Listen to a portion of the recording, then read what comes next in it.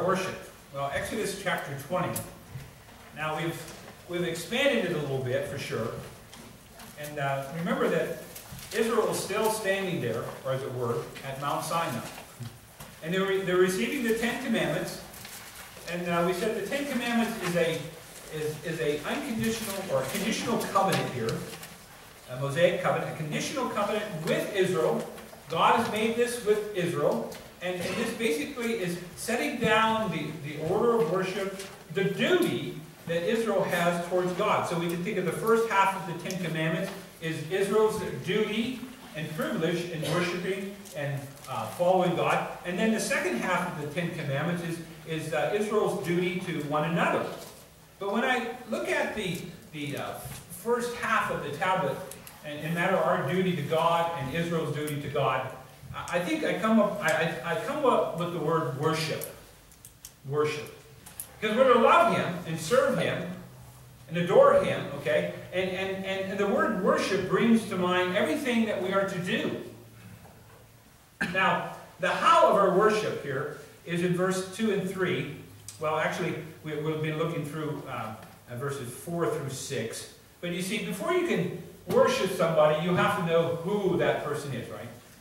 And so in verse 1, we say, "And God spake all these words, saying, I am the Lord thy God, which hath brought thee out of the land of Egypt, out of the house of bondage. Thou shalt have no other gods before me." See, this is the who of our worship. And that sets up the next verses where it says, "Thou shalt not make unto thee any graven image or any likeness of anything that is in the heaven above, or that is in the earth beneath, or that is in the water under the earth. Thou shalt not bow down thyself to them, nor serve them. For I, the Lord thy God, am a jealous God, visiting the iniquity of the fathers upon the children unto the third and fourth generation, and them that hate me, and showing mercy unto thousands of them that love me, and keep my commandments." So verses 4 through 6 is the how of our worship. Now, we've gone through, in the last 2 to 3 weeks, breaking this down in the sense that we're not to, for example, make idols. We're not to bow down to them. We're not to serve them. And we've, discussed some things about the Roman Catholic Church and areas that they touch upon and why they use idols and imagery and pictures and this idea of intermediaries or co-redeemers or co-mediators, okay? And we've showed, I hope, by the Scriptures that such things is basically idolatry. It is still idolatry. Now, as we think about our day today, as we come to the last parts of these verses, you see there's two things that really motivate people in a matter of worship and idolatry and worshiping false gods. The one word is called superstition. See, the Apostle Paul stood before Mars Hill, and he said to these ones at Athens, he says, "Ye men of Athens, I perceive that in all things you are too superstitious." And this is really the mindset of really all of us, okay? We're not made, God is not alive, God is dead, we're evolution, Darwinism, all this, there's no God, but deep down in our hearts we know that there's a God, but see, the problem is that natural revelation is not going to get us to God. It's going to get us to making idols, or gods of ourselves, or worshiping ourselves. And so the first word there is superstition. Superstition. The second idea is this, in this matter of idolatry, is we call it strange fire. Strange fire. Well, that's back in Leviticus, okay? Moses' 2 sons, they were next to be the high priest, and they're serving as priests there in the tabernacle. What happened? They said some believe they were either drunk or they mixed the incense wrong. And so when they came into the tabernacle, what happened? The fire of God came out and destroyed them. And the Lord says, "You're not going to present strange fire on my altar." That means God says, I'm going to be worshipped a certain way. It's not just, whatever I think, okay? No, this strange fire. See, there is no express command to worship God with images or idols or crucifixes or pictures or drama or movies. There is no express command in the Word of God. The express command is this. The Lord said to Israel, you saw no similitude. You saw no image. You heard a voice. You see, and we say the Word of God is sufficient. What God has revealed is sufficient. And also, since the Word of God is sufficient, Christ, the Lord Jesus, is sufficient to save you. So you don't have to add anything to Him. You don't have to subtract anything from Him. You don't have to add ritualism and ceremonialism and all this other stuff that not only the Roman Catholic Church adds and Eastern Orthodox, and we can go on the list, down the list, okay? But I'm saying there is no express command for all these strange fires. Or we could go to some of the Pentecostal circles, the wildfire that's going on, okay? Turn, if you would, to Habakkuk 2:18 through 20. I just want you to, in a matter of summary, Habakkuk chapter 2, verse 18, and this is really the summary, okay? And then we'll go on here. About those that worship idols or use idols to enhance their worship. You know, we went through all this, and I'm not going to mention it again. But you know why Roman Catholics use idols and imageries and all this? Enhance their worship. And secondly, they're asking the saints to pray for them. Okay, we went through this. But look what the Word of God says about this. Habakkuk chapter 2, verse 18. What profited the graven image that the maker thereof hath given it? What profit? The molten image and a teacher of lies, that the maker of his work trusted therein, to make dumb idols.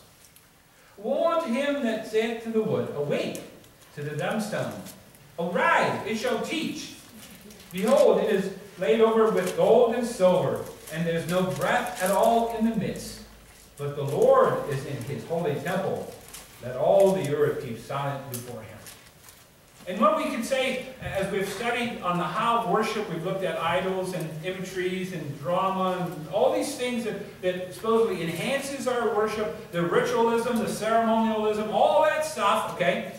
We can say this morning, what profit is there in those that worship these things?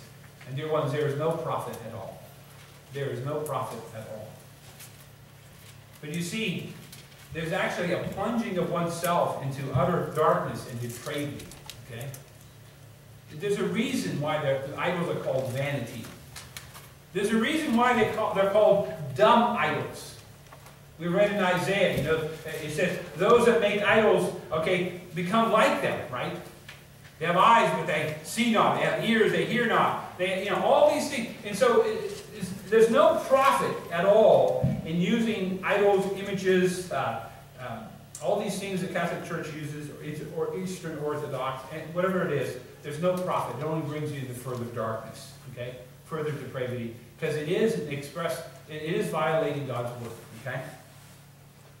Now, we're going to look at verses in Exodus 20, verses 5 and 6.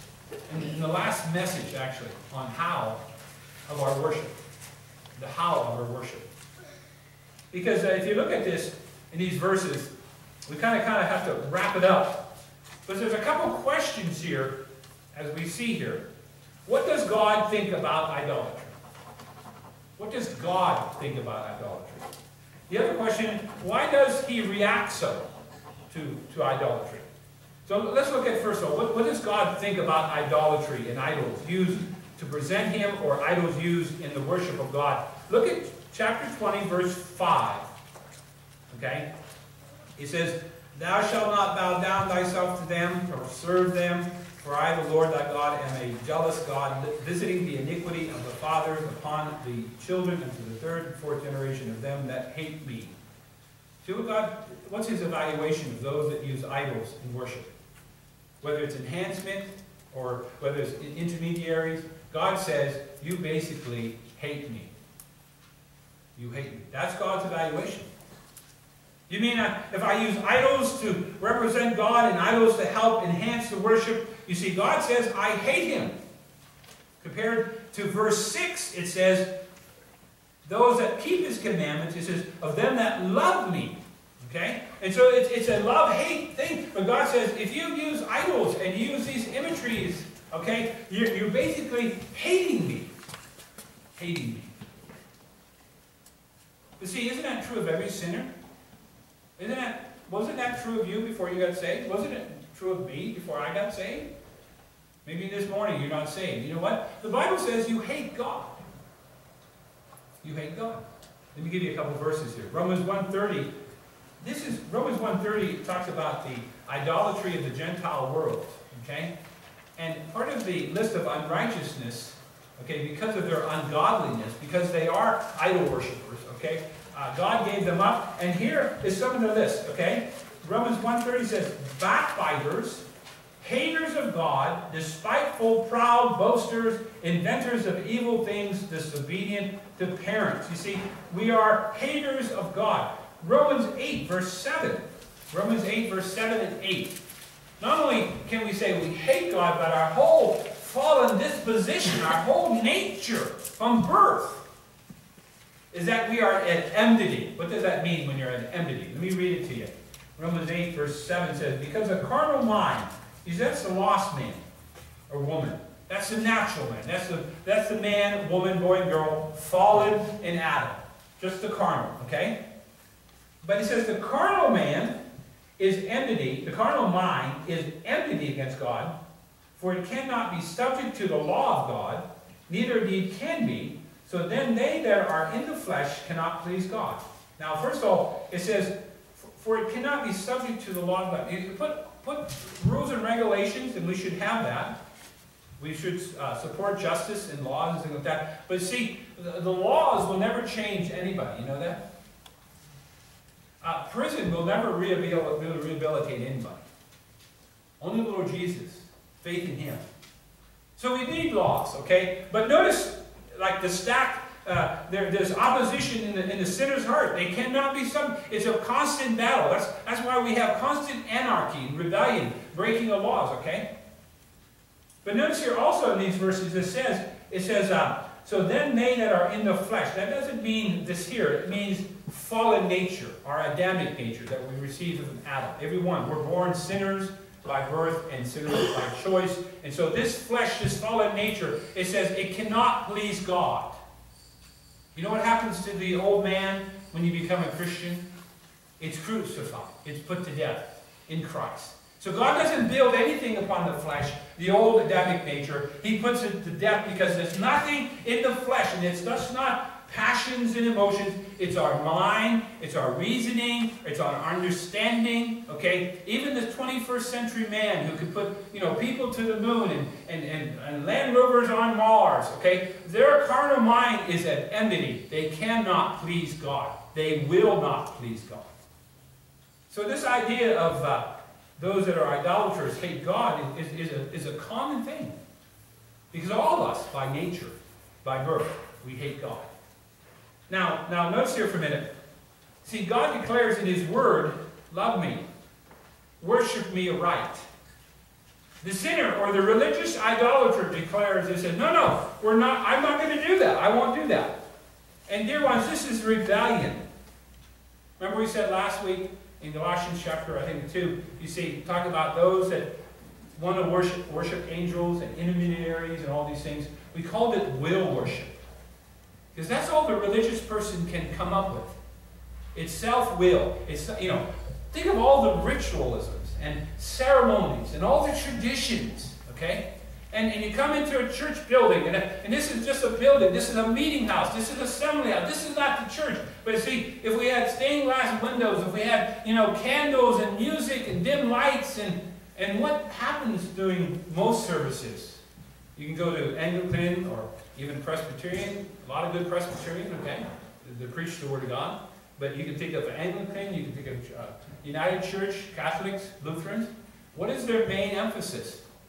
It is the Mass, or it's the Lord's table. It's the breaking of bread. You see, the preaching of the Word is minimized. But see, what is going on? This show, this entertainment, this ritualism, this ceremony, and everybody is watching, basically. Watching the priest do something. Watching this, that. But you see, that's not the way it should be, okay? You see, the religious idolater says, no, no, no, we're going to do it my way, our church's way, and we don't care what the Word of God has to say. We will not have this man to rule over us. We won't come to the Word of God. We will keep our church. Think of this for a minute. When the Lord Jesus confronted the Pharisees and the Sadducees and the religious rulers and stuff of his day, what was it mainly about? It was their traditions. It's how they, observed the Sabbath day. You see, they had all these man-made rules and regulations, and they obeyed that instead of the Word of God. God says that's rebellion. God says that's an indication that you hate me. So, God thinks about, what does God think about idolatry? He says an idolater is it actually hates you. But what about the next question? Why does God react so? How does God react? Look what it says there in chapter 20, verse 5. It says, first of all, we see that God is jealous. He becomes jealous. We'll see that in a minute. But notice it says there, visiting the iniquity of the fathers upon the children unto the third and fourth generation of them that hate me. Now, we're not deists. And what do you mean by deists? Well, you see, the deists believe that there is a God, but God sits back and does nothing. He doesn't actively, sovereignly intervene or orchestrate into the affairs of men.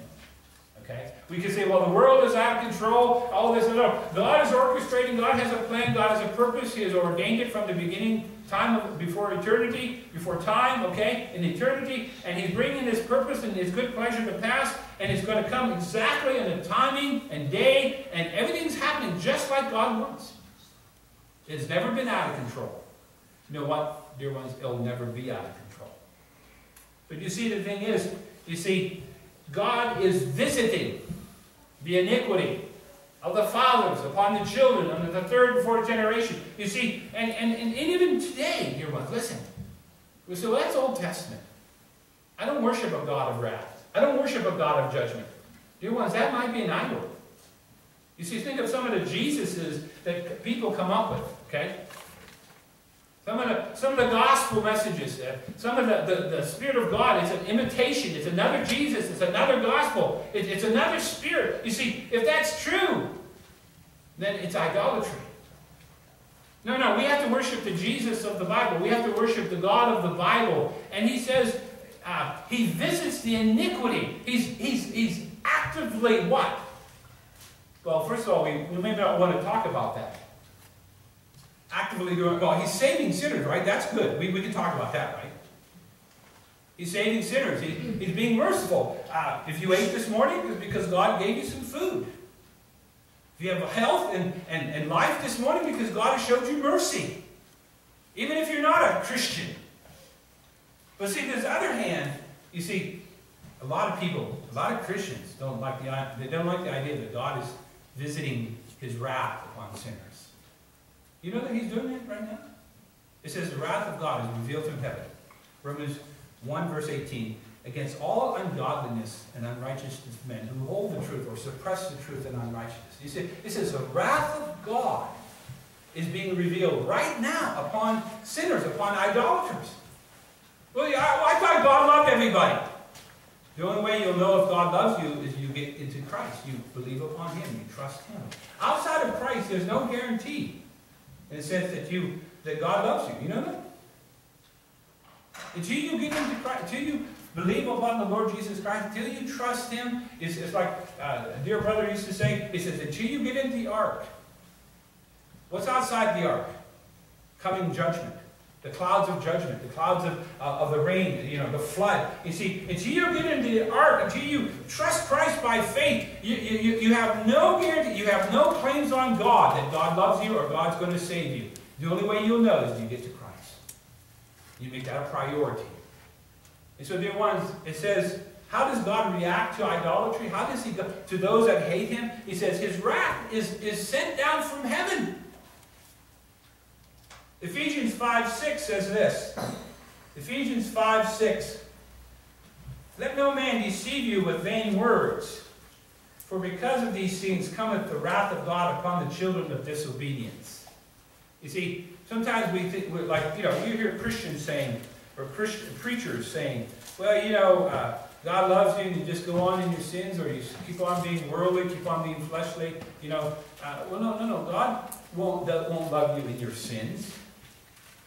You know, unless you're being sanctified and you're holy and following after God. Unless you're born again this morning, okay, you know, you have to be holy. God says, be holy as I am holy. And God gives us grace. He gives us the Holy Spirit. Everything is for us. Everything He's working in us to be holy. You know, it's preachers will say you can live in sin. You can take Jesus as Savior and leave Him alone. He doesn't need to be your Lord. That's a lie. See, it says, notice it again. He says, let no man deceive you with vain words. For because of these things cometh the wrath of God upon the children of disobedience. God wants us to be holy. Also, let me read to you 1 Thessalonians 2, 15 and 16. And these verses imply and tell us that God is actively, what? Pouring down His wrath upon sinners for their sins. That's why we see the misery, okay? That's why we see the murder. We see all that's going on in our nation, okay? It's because sinners have chosen their own sins. They've chosen their own ways. They've chosen to fight God and hate God. And God is not just sitting back and saying, oh, I wish I could do something about it. First of all, He's able to save you. He could speak a word and He could save you. You know, I despise the attitude is that you have to give God permission to save you. How many of you were saved that way? Anybody here? Well, wait a minute. I thought that was the gospel. You know, God voted, the devil voted, and now God's waiting for you to vote. Why do you mean you didn't vote first? That's not grace, brother. We know that. That's why we didn't raise our hands. We realized that we didn't give God permission. He broke in on us. He saved us. In spite of our wickedness, our blindness, our rebellion, our hatred, He gave us a new heart, new love for the Lord Jesus, as we read the Scripture. Providentially. You see, God is in control. You see, He can save sinners, He can open up hearts, and He also can harden hearts. And He can let the reprobate. He can give people over to reprobate minds and things of that sort.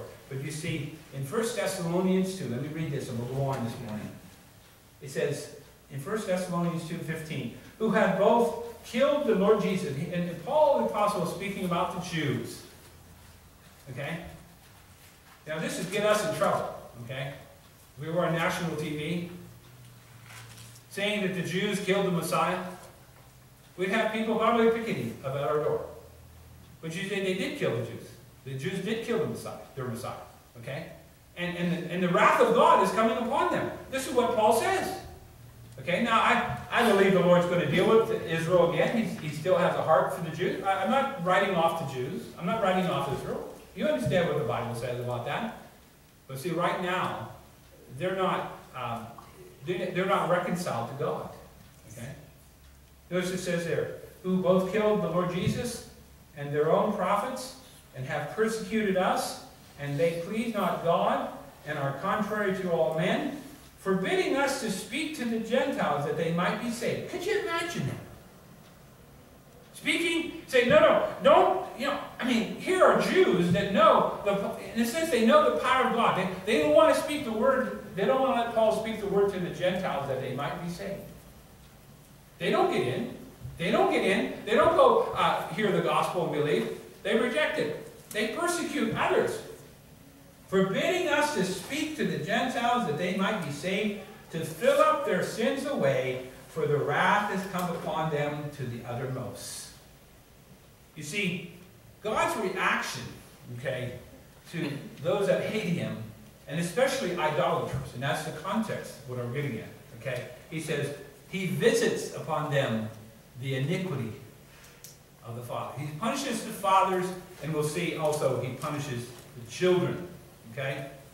Now, in Exodus 34, verse 14, it tells us, for thou shalt worship no other God, for the Lord whose name is jealous. So the first thing is that God will visit the iniquity upon idolaters because He is a jealous God.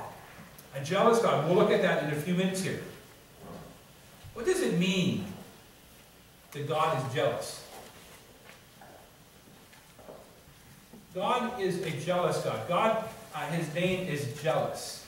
And so when you bring in idols or images or pictures, whether they're enhancing your worship or teaching aids, as the Roman Catholics say, they're helping us to, we're not worshiping the saint, we're using them to go to God. And, and I said, God has not delegated any, the Lord Jesus hasn't delegated his ministration to anybody else, okay? There's only one mediator. You go to the Lord Jesus. But the Roman Catholic Church, for example, will say, no, they're going to enhance our worship. There's intermediaries who pray to the Virgin Mary. Pray for us sinners. That's idolatry. Simple as that. Okay? But the reason why God hates that and pours out His wrath upon that is because He's a jealous God. And the idea is that God will not tolerate His honor, His glory, being transferred or given to others. He will not tolerate. Okay? Isaiah 42:8 and Isaiah 48:11. Let me read them to you. Listen to what God says through His Word. Isaiah 42:8. I am the Lord, that is my name, and my glory will I not give to another, neither my praise to graven images. Isaiah 48:11. It says, for my own sake, even for my own sake will I do it. For how should my name be polluted? And I will not give my glory unto another. That's a principle there, brother. You see, God might, in the matter of Israel, He says, Israel, you've gone off and worshipped idols, the heathen idols of Baal and Ashtaroth. You've worshipped all these other idols. He says, I brought you into bondage. I punished you. I brought, nation upon nation upon you. And God says, that my name be not polluted. See, God has made a covenant with Israel. God has said, I am your Redeemer. I'm your God. I'm your husband. I cannot tolerate. Okay, for my name's sake, God says, I will deliver you. I will spare you. Okay? The idea is that God is so jealous for His name and His own honor. He says, I'm not going to allow, I'm not going to tolerate someone putting honor and glory to something else besides Him. Now see, as you think of jealousy, you ought to think of as a husband, right? A husband. I think Proverbs and other places speaks about the jealousy of the husband. Okay? God, as Israel's husband, burns with holy jealousy for His wife. Now think of that. Idolatry. What is idolatry? Think of this for a minute. Now this is, again, a context of Israel and God. God is here giving them the 10 Commandments. He's giving the Sinai covenant and Mosaic covenant. And He's saying, okay, this is the covenant that I'm making with you. And I'm going to be your God. And this is how you're going to worship me. And I'm going to be in your midst. And this is how you're going to do it. Okay? What is idolatry? Idolatry is like coming home and finding your wife in bed with another man. That's idolatry, bro. Look what if you look in your bulletin, Thomas Watson, he's an old Puritan. Look at the first one for a minute. You see, this idea of idols enhance my worship. Idols help me. Pictures of saints. We don't worship them, but this is what the Roman Catholics say. We don't worship them, but they're mediating. We're imitating the saints' life. You see, they live such a holy life, and they're helping us to worship God, and they're helping us, encourage us to live a Christian life. And that's why they see they say they're not worshiping God. They're not making another idol and say, this is God. No. They're using other things like images and pictures that enhance or helps them to worship God. Okay? Now, look what Watson says. What profiteth the graven image, the molten image, and a teacher of lies? Is an image a layman's book? Then see what lessons this book teaches. It teaches lies. It represents God in a visual shape who is invisible. For Papists, or the Roman Catholics, okay, to say they make use of an image to put them in mind of God. Remember that?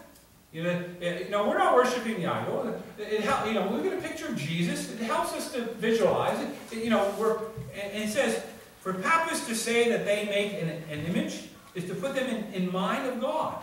Okay, helps us to remember these things. Help us like a memorial. Okay, is as if a woman should say she keeps company with another man to put her in mind of her husband. That's silly, isn't it? But that's what it is.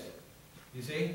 Could you imagine my wife walking down the street and saying, well, this picture of a man, you know, helps me to remember my husband. And you say, no way. You know, I'm stupid, but I'm not that dumb. You know? But see, that's what it is, dear ones. They have these idols and these images, you see. It says, it is as if a woman should say she keeps company with another man to put her in mind of her husband. You see, idolatry is like coming home and finding your wife in bed with another man. That's what God is saying to Israel. Thou shalt have no other gods before me. I'm your husband. I'm your redeemer. You should have only eyes for me. And so, this idea of idols and images, all these things, dear ones, God hates. God hates. Because He's a jealous God, first of all. And He's very particular, in a sense, His wife, Israel. Okay? Now think of that for a minute. Isn't the same thing said about the church? The Apostle Paul? 2 Corinthians, he says, Corinthians, I want to present you as a chaste virgin. Paul says, I'm jealous about this. You see, I want to present you as a chaste virgin. You're espoused. Church, you're espoused to Christ. He's our husband.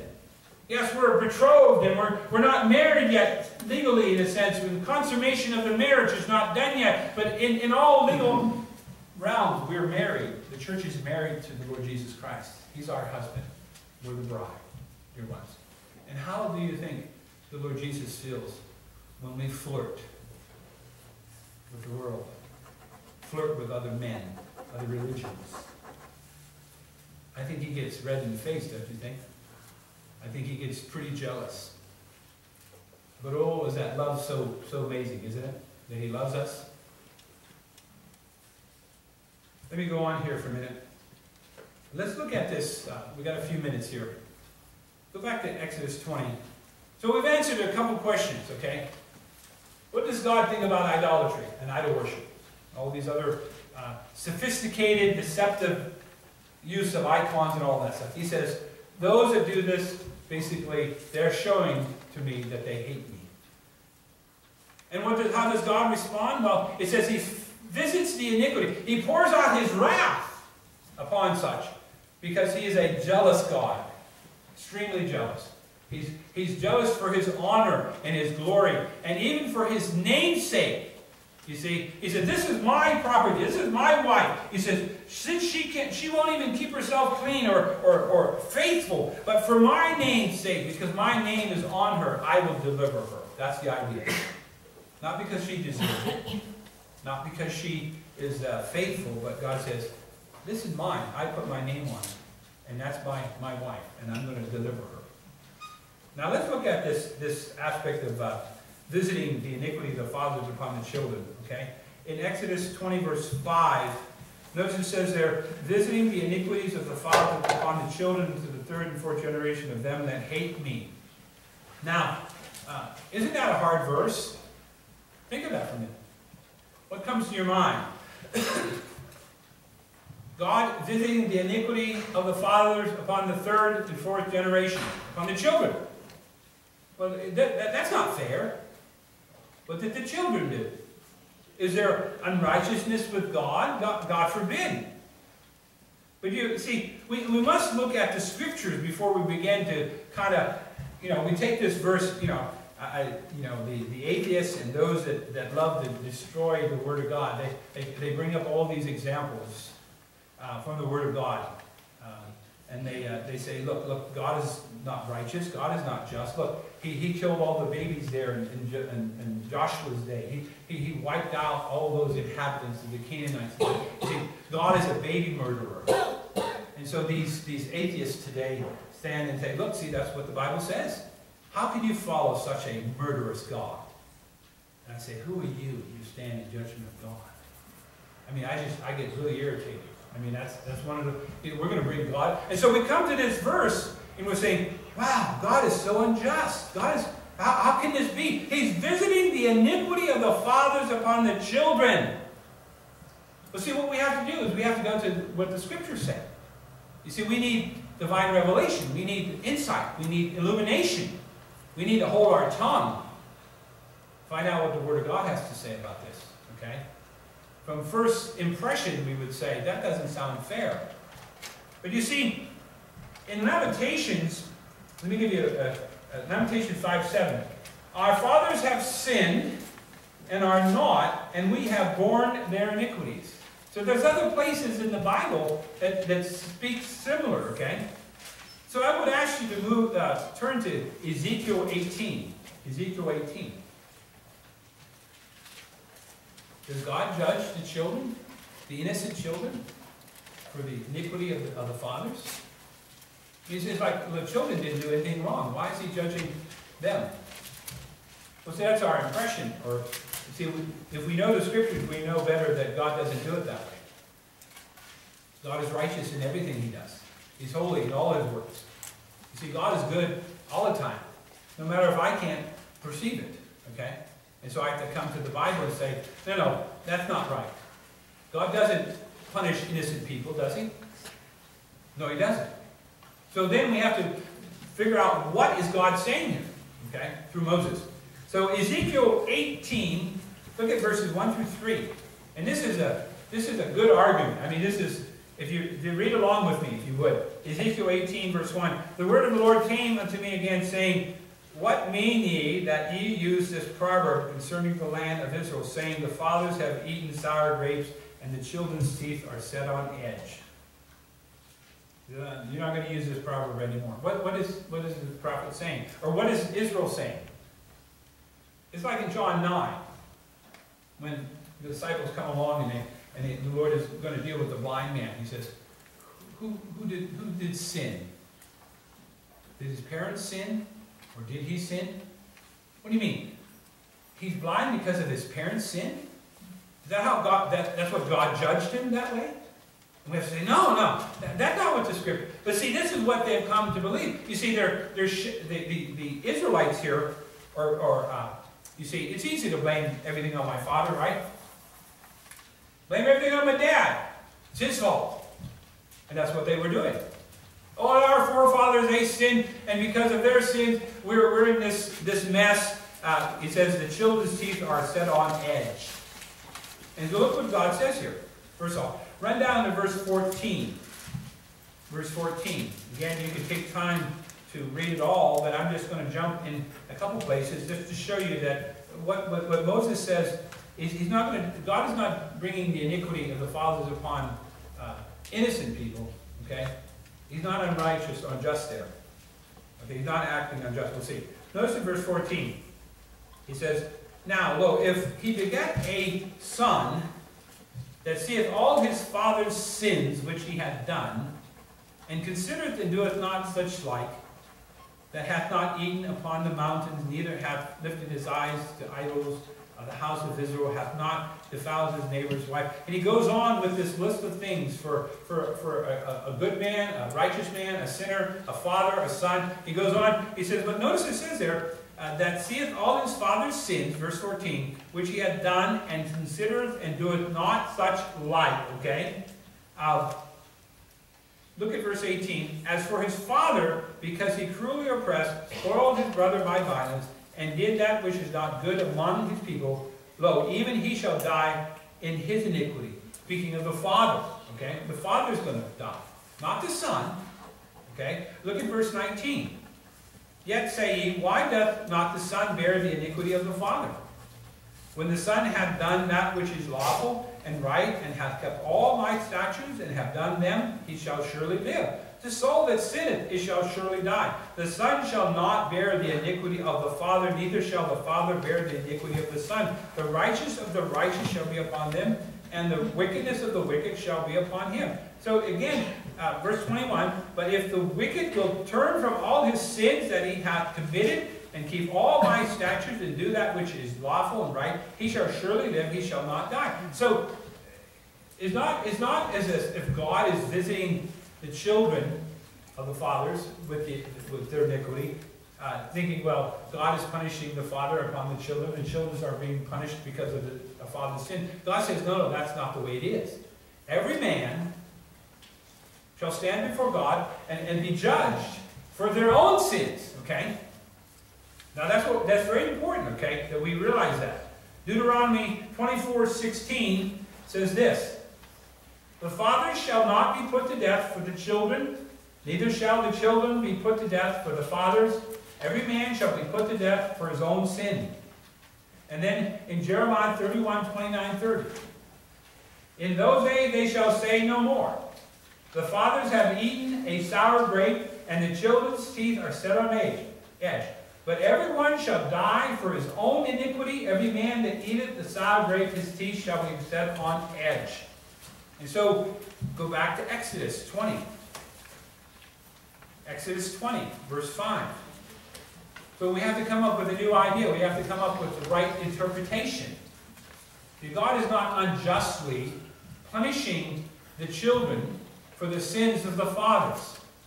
But what happens, okay? There's some things that we have to see here. Now you have to also, when you come to Exodus 20 verse 5, what is the particular sin that the Lord is putting his finger on? It's idolatry. Remember that, idolatry, okay? Now notice, it says, visiting the iniquity of the fathers upon the children means, well, it's pertaining to idolatry. God continues to punish the sins of the fathers upon the children. Now, wait a minute. Jeremiah 32:18 says, thou showest loving kindness unto 1,000, and recompense iniquity of the fathers into the bosom of the children after them. You see, he's going to visit, he's going to recompense. What does that mean? What does that mean? Okay? And I believe the right interpretation here, the children are punished, okay, because they follow in the footsteps of the father. The children follow in the evil ways of the father, okay? You see, ignorance of God is passed on. But think of this. Ignorance of God is passed on. You see, darkness begets more darkness. You see, an idolatrous father teaches his idolatrous ways and traditions to his children. You see, like in Ezekiel 18, the wicked son who follows, we didn't read that, but the wicked son who follows the sins of his wicked father, he gets judged. But the righteous son who does not follow the wicked ways of his father, he does not get judged. So think of this, okay? No man sins unto himself. There are consequences that do follow. Now think of that for a minute. No one, no man, no woman, no father, no mother sins unto themselves. There's always consequences, okay? Let me just give you a couple verses, okay? Leviticus 26:39. And they that are left of you shall pine away in their iniquity in your enemies' lands. And also in the iniquities of their fathers shall they pine away with them. Now, again, the idea is not that God is punishing innocent people. It's because Israel, the elders, the priests, okay, they followed their wicked ways and they brought judgment upon the nation. And who is suffering? The children. There's always consequences, okay? Let me give you another verse. For example, Isaiah 65:7. It says, your iniquities and the iniquities of your fathers together, saith the Lord, which have burned incense upon the mountains and blasphemed me upon the hill. Therefore will I measure their former work into their bosom. There's consequences, okay? The consequences of a godless father. What are they? Maybe some of you think of some. How about a bad example? Bad example. Pretty simple. How about evil communication? You see, we're talking about idolatry. These ones are going to teach and show their children that, worship Baal, worship Jehovah and Baal, worship Roman Catholicism, worship idols, okay? Worship idols of your heart. Greed, materialism, covetousness. Worship yourself. See, these fathers set bad examples. They communicate evil ways. Also, there's loss of advantage. Loss of advantage. My parents never took me to church. Never took me to church. I don't remember ever a Bible being opened in my house. Never did. No, if my mother said, well, you can go to Sunday school there, you can go to a Bible club, or what was like a VBS. I remember one year going on the VBS bus. We couldn't go down to the church down the street because the teenagers were committing fornication, and got back to my mother. She said, you're not going to that church. So the only hope we had of even hearing the Bible as young people was shut down. Okay? But you see, there's consequences of a godless heart. Bad examples, evil communication, loss of advantage, national and family judgments. You see, it's the traditions of the fathers passing on false worship. That's what God is judging here. You see, like father, like son. Yeah, the sons are following in the footsteps of the father. He was an idolater, they're going to be idolaters. It happens that way. There's a special note I want to, before we go on here, real quickly. You see, occult bondage, okay? If your grandmother or great-grandmother or grandfather dabbled into occult practices, were witches, warlocks, astrology, big time, there are curses, there's occult bondages that pass on from one generation to another generation. You see, messing with your horoscope is that's not much. But there are definitely occult bondages and practices of your ancestors that come down through your line, okay? And that God continues to visit, okay? Occult practices, occult bondages, you see? And that is, you talk about, you think about curses. There are curses on families, okay? It continues on from one generation to another generation to another generation. But in this idea of visiting the iniquities upon the children, okay, there's one other aspect. We'll just say it real quickly and then we'll go on and sum it up. You see, in Romans chapter 1, verses 23 through 28, that section of Romans 1 is an inspired record of the idolatry of the Gentile worlds. And it's really, you could go there, and it's up to date for our day.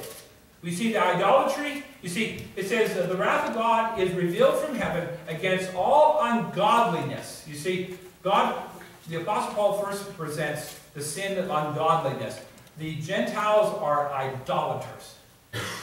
Weeks ago, we talked about the mystery of Babylon. What happened there back with the creation worship, what God gave in creation. You see, it was corrupted, okay?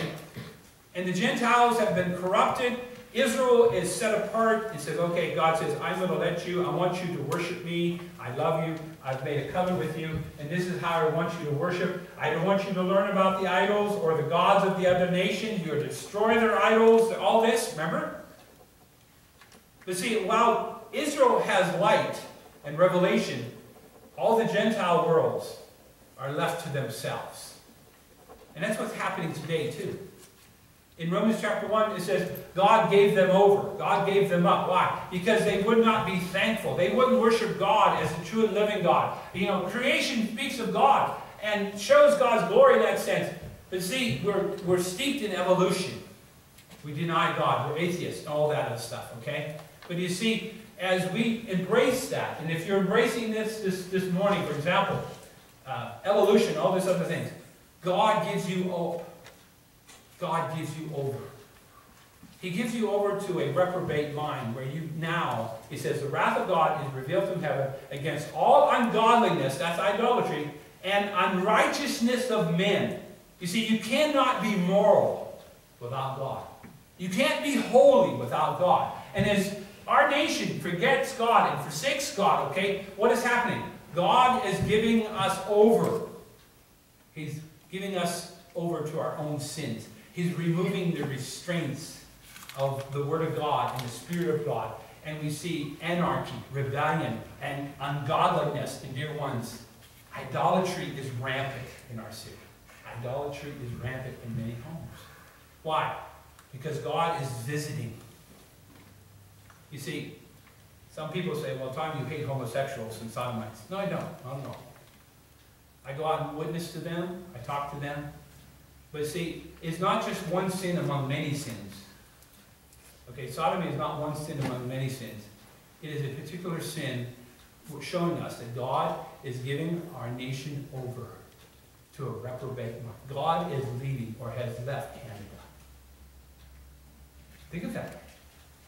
That's visiting the sin. Now, what happens to those little children? And I pray for the little children. My neighbors. I pray for others that go to public schools. And they're being told that homosexuality and same-sex marriage or heterosexualism is all wrong. What are they being taught? About family, about manhood, about womanhood. Well, if I want to go into a woman's bathroom and I think I'm a woman today, then I can go into the woman's bathroom. You see, that's God's judgment, brother. Giving up. Visiting. And those little children are going to grow up hating God. And they're going to think marriage is wrong. They're going to think homosexual is right. They're going to think about this and think that. Why? Because God is judging, dear ones. Now, see, God does visit the iniquity of the children of the fourth, third, and fourth generations. Let me give you an example real quick and I'll be done. You know my family? My family were drunkards. My dad, my biological dad, he died with a beer can in his hand.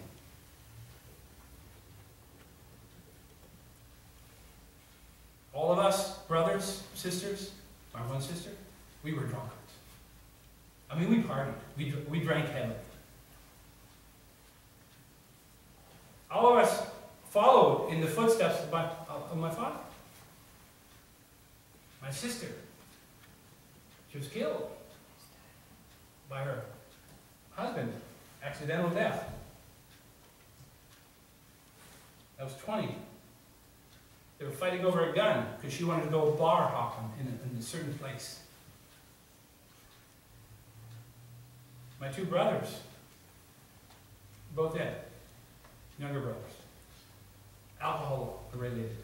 One older brother, Bill, my younger brother, Steve. You see, drunkenness has almost utterly destroyed my family. Okay? The only reason my brothers don't drink anymore because it's wore them out. They can't handle it anymore. And some still do drink. You see, God does visit the iniquities of the fathers upon the children to the third and fourth generation. I'm not saying that we're innocent. No. We took up the habits. We took up the example from my father. You see, alcoholism or drunkenness, okay, that's an escape. It's not a disease. It's an escape. I can't face the pressures. I can have a little bit of time out. I take a few beers or a drink of this, that. There's all reasons for drinking, okay? It's all wrong, okay? But you see, I learned from my father and my parents and my brothers that this was the acceptable thing to do. The second thing that is in my family is divorce. Every one of my children, every one of my brothers have been divorced, once or twice. And even my brother has married my sister-in-law from another brother. Complete nasty immorality. My father was married 3 times. My stepdad was married 2 times. And every one of my brothers have been divorced or remarried to someone who's divorced. So what happened to you, Tom? What happened to you, Tom? You see, I learned, I sat sat in the courtroom with my mother, and I saw the foolishness of my dad, and I saw divorce, I saw the fighting, all these things. You know, that's how you handle marital, you get a divorce. That's what my parents taught me, by example. But let me close here, and we'll be done with this. Look at verse 6 there. And showing mercy unto thousands of them that love me, and keep my commandments. You see, what happened to me is that God showed me mercy. He just showed me mercy. You think about that for a minute. Why have I OD'd on drugs and alcoholism and drunkenness? Because God showed me mercy. How can I, this morning or so, in a day or two, celebrate my 26th, did I get it right, 26th anniversary? Because God has showed me mercy. There's no other reason, brother. There is no other reason. You see, in verse 6 it says mercy, and showing mercy unto thousands. I like that. How many how many children will you have in 2 or 3 generations? See, that's like, I'm great-great-grandfather. I might see some of my great-great-great-grandkids, okay? But in the matter of God's mercy, he says, I give mercy to thousands. It's just God's character, God's grace. He's merciful. In Exodus 34:7, it says this. Let me read this to you. Exodus 34:7.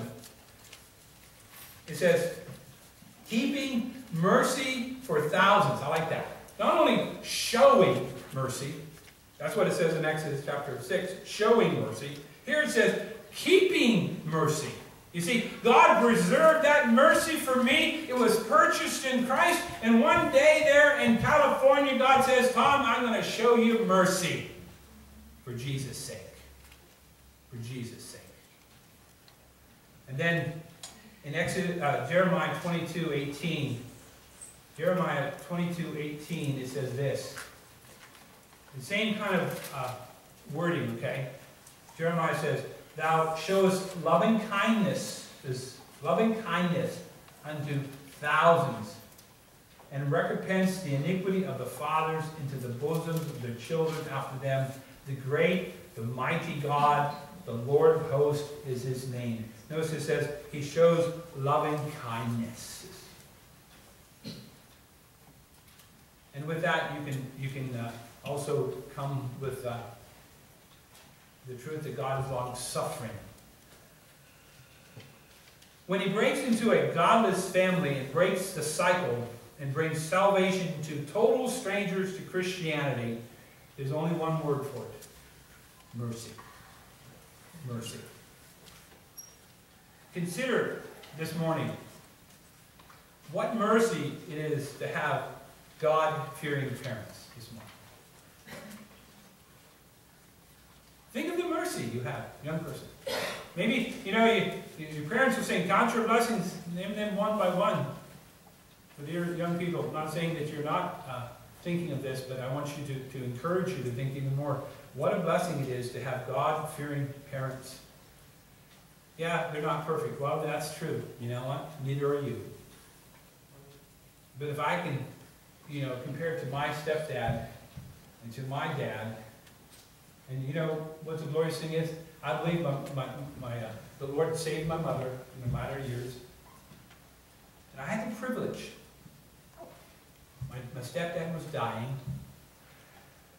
And I was in New York, and I was going to give my little brother a break. I said, I'll come down and take over for you for the week.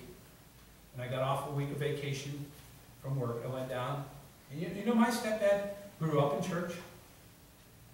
Presbyterian Baptist. He went to church every day. I mean, his mother took him to church all the time. All the time. When he married my mother, with 8 kids, there's a man. There's a man. You start, wow. He loved my mother, but he loved me. He loved the children. We had 8 kids, man, George. He said, I'm going to be their father. I'm going to take care of them. I'm going to provide for them. He worked hard. He was a great man. But he never opened up a Bible once to me. And when I witnessed to him after I got saved, he says, you keep your religion to yourself. But see, on the interesting, in the end, he was, we all got a call saying my stepdad was dying. So we all rushed in. He's in intensive care. My brother came from Arizona. Everybody's coming in because we think our stepdad's dying. So I got in there, we got there, we're talking to him and stuff like that. And I have the whole list of people praying for my stepdad. And you know what? He didn't die. My brother was a little angry. I'm not saying he spent all that money. When you have a bereaved thing, like on an airplane flight, your parents are dying. You go to the airlines, they don't give you a break. Not one little break. He spent thousands of dollars. Now, I commend him for that. I want to say that, okay? He didn't spare any. He said, I'm going to see my stepdad, okay? But it was like, doctors, when you said he was supposed to die. But he's getting better. He was getting better. He was released. And before he was released, I said to him, Pop, it's time for you to start reading the Bible. Because I knew the story. My mother told me the story. He was brought to church every week. His mother was faithful. He grew up in church. He grew up in the Bible. Didn't open it once. And so he called me back later and said, Tom, what did you want me to read? And I said, I promised I would read the Bible. And I said, well, you didn't really promise, but I'll take it, And so I said, start reading John. And so he had this orderly come in, because he's dying from cancer. He had this orderly come in every couple of days, like a home nurse kind of thing. And my stepdad would say, I want you to read the Bible to me. And so I was there that last week when he died. Basically, it was just him and I there when he died. And guess what I did for that whole week? I talked to him, I prayed with him, and I read the scriptures to him. I said, Pop, do you want me to stop? He said, no, keep reading. Now one night, Saturday night it was. And I've never had anybody die in your presence, but he died, he passed away. And then the next day or two, people coming in, and different orderlies were saying how Pop had changed, how Pop was asking for the Lord, how Pop was asking you pray for me. Even, and there's a ray of hope, George, that maybe, just maybe, God showed my stepdad mercy. He showed him mercy. So consider the mercy that God has given you, having God-fearing parents. They won't lead you into idolatry. They won't bring down the curses of the ungodly, but they will bring to you blessings. Blessings upon blessings upon blessings. They will pray for you. They will instruct you in the Word. They'll live lives that magnify the Lord. See, I never had godly parents, but I do know that the Lord delivered them. What is the word for us this morning? What does God think about idolatry? He says, those that commit idolatry and worship Him in a false way, an unlawful way, no matter if it's like, well, they are just enhancing our worship. We've read and we've discussed the deception of the Roman Catholic Church. No, they're just helping us, they're visual aids. It's deceitful, but it's still idolatry. And God says, idolaters hate me. God says, I will pour out my wrath upon them. I will visit them upon their heads. He says, I am a jealous God. I'm not going to tolerate any honor, glory given to an idol. He says, I will visit the sins of the iniquities of the father upon the third and fourth child. He says, it's not because the children are innocent and God is unrighteous. No, it's because the children learn the ways of the father and the mother. They're idolaters, and we become idolaters. But see, when God shows mercy, He breaks that chain. He breaks that cycle. Boy, is he glorious. He could have just left me alone, right? That's what I wanted. No, in his mercy. So dear ones, listen. Do you know the Lord Jesus this morning? See, you have to worship God in spirit and in truth. You have to be born again. You have to have God, Holy Spirit in you before you can worship God aright. And that's not all. There's only one mediator between God and man, the man Christ Jesus. And the only way you can get to the Father, and the only worship he will receive, if you bring it through the Son. No other way. He won't accept your worship. He won't accept your prayers. He won't accept your praise. He won't accept your money. He won't accept you at all. Ever. There's no other way. You must come through the blood. You must come by faith. You must come to the Lord Jesus Christ and him alone. And it has to be in the power and the ability of the Holy Spirit. And don't leave this out. If you leave this out, you can't. You can't. Because as soon as you leave this out, what happens? Let's set up the icons. Let us set up images. Let us set up candles. Let us set up the traditions. Let us set up the ceremonies, the ritualism. We got all, let's have a movie about Jesus. That's okay. That's an evangelistic too. No, it isn't. This is. Preaching, teaching the Word of God, because you saw no similitude. You saw no image. You saw no idol. You just heard the Word. Remember the day when God gave you ears to hear the Word? That's mercy. Let's pray. Heavenly Father, thank you for this time. And what mercy. Oh Lord, what mercy. What grace. Heavenly Father, I want to thank you this morning.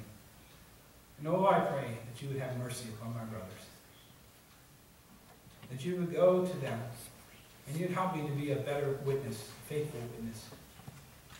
You would open up the Word of God to them. You would bring Christians into their pathways.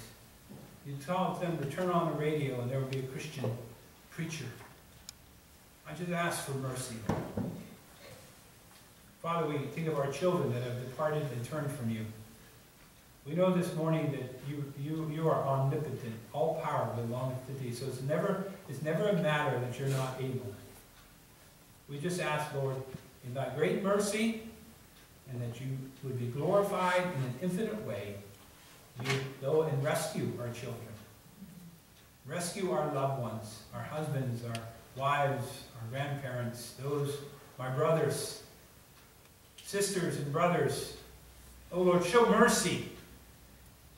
Be glorified in it. Be magnified in it. Exalt the Lord Jesus in it. And we'll praise you, we'll worship you, we'll bless you, we'll magnify you, because you are worthy. What a gracious God. Thank you for that you can show mercy to thousands that love you and keep your commandments. In Jesus' name, amen. Joseph, come.